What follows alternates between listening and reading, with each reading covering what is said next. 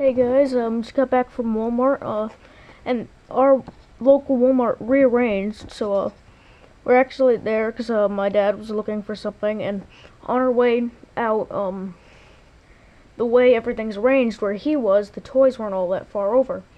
And we were walking away from that area back towards the registers, kind of like in the very right to the side, to the wall, and that's where all the Hot Wheels are on the wall now. So of course I have to stop and look, and a couple E-case cars, a lot of old C-case stuff, but I did find two cool cars. First up, this 68 Plymouth Barracuda Formula S. The card's all beat up. Just about every card there was all beat. It's the Lego that I'm using to hold my camera up.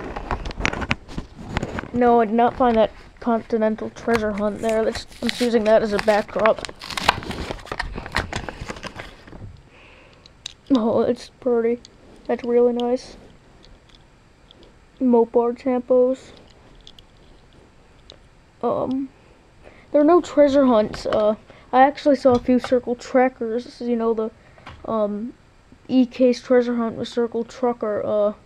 And I saw Circle TR, and I got excited. I thought I found a treasure hunt. So when I went to grab it, I saw the Circle Tracker, and I was kind of disappointed.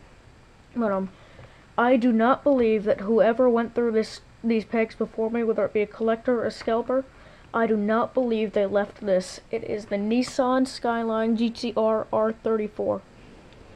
There it is. As you can see, card's all beat up. So we're gonna crack her open. There she is.